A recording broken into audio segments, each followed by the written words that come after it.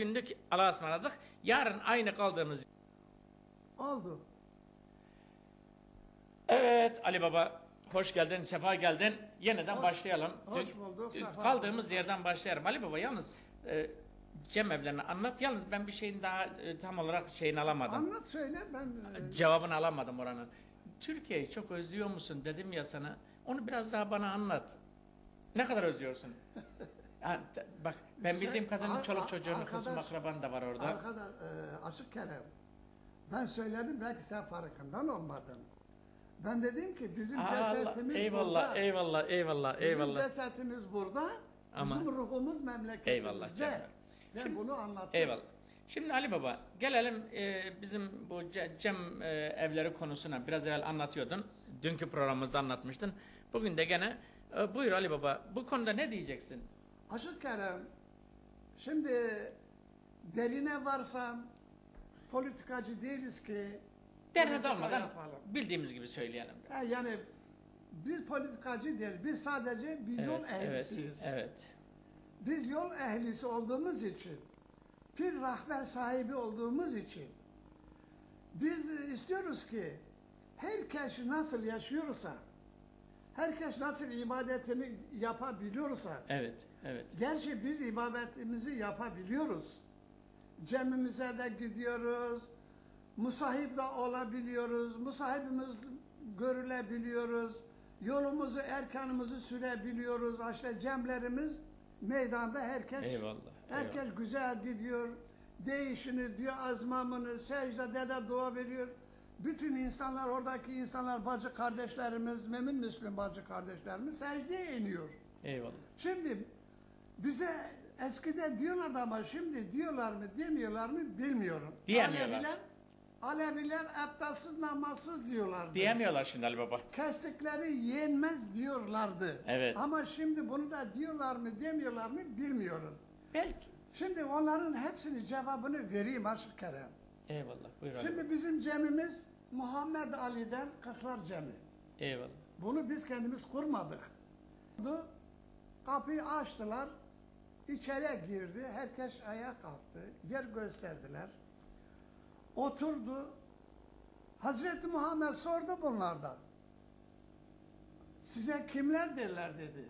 Bize Kırklar derler dedi. Ya biriniz 90, Selman Şeydullah'tadır, o da onunla tekmildir, varımız dedi. Eyvallah. Şimdi o Hazreti Muhammed gitti, Hazreti Ali de Kırklar Camii'nden oturuyordu. Eyvallah. Gitti Hazreti Ali'nin yanına oturdular. Bunun uzun uzatıyı anlatmayayım. Biliyorum. Pirimiz Şahi Merdan Ali, rahberimiz Muhammed, Eyvallah. zakirimiz de Cebrail aleyhisselam. Eyvallah. Aşık Kerem. Eyvallah. Şimdi bunlar bu yolu kurdular. Şimdi bizim de aynı bize Hazreti Muhammed ile Hazreti Ali'nin sülalesinde gelen dedelerimiz, Evet. pirlerimiz, rahberlerimiz, mürşitlerimiz, onların soyundan gelen bize bu yolu, o soylarına emanet ettiler. Onlar da biz talibiyiz onların. Evet. Onlar bu yolun evini, erkanını, 4 kapı, 40 makam, 12 erkan, 17 kemerbesti, 14 masum parkları, 17 kemerbesti, 3 sünnet, 7 farzı bize, o pirlerimiz bize bunu öğrettiler. 2 erken, 17 kemerbesti, 14 masum parkları, 17 kemerbesti, 3 sünnet, 7 farzı bize, o pirlerimiz bize bunu öğrettiler.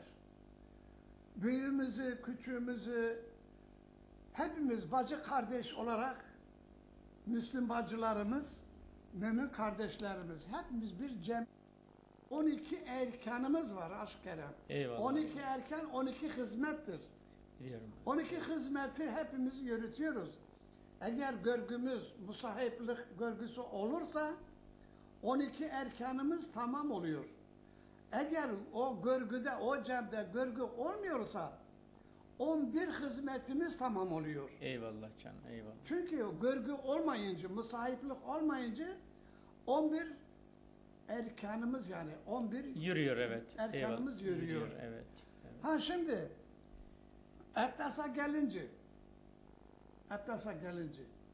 Ebtas'ta bu hizmetin sahibi kim idi?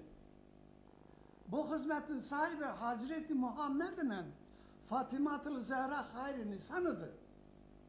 Onlar ikisi kapıdan Fatimatul Zehra'nın sağ kolundan havlusu. Hazreti Muhammed'in elinde de bir tepsi boş, bir bardak su elinde. Kapıda girince Muhammed Ali'nin hizmeti gelir, herkes ayağa kalkıyordu. Eyvallah, eyvallah. Herkes eyvallah. ayağa kalkıyordu. Eyvallah. Geliyordu orada, dedenin dua karşısında duruyordu. Dede duasını veriyordu. O tezekkarın. Eyvallah. Ama bundan önce delil yanıyordu. Evet. Delil evet. tezekkardan önceydi yani.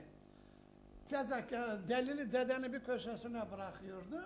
O tezekkardaki duasını alınca götürüyordu. 3 damla o delilin 3 köşesine bırakıyordu. Ondan sonra dedenin eline. Eyvallah. O sıradaki cemaatin eline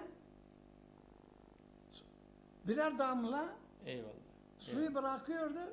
O da Fatimatul Zehra da havluyu atıp niyaz ediyordu. Eyvallah. O ebtasımız. Tarikatımızın ebtası budur. Eyvallah. Ali Baba. Ha, namazı kılıyoruz değil mi? Orada halka namazı. Dede dua edince ne yapıyoruz? Hep secdeye iniyoruz. Eyvallah canım. Değil mi canım? Eyvallah. Eyvallah. Secdeye iniyoruz.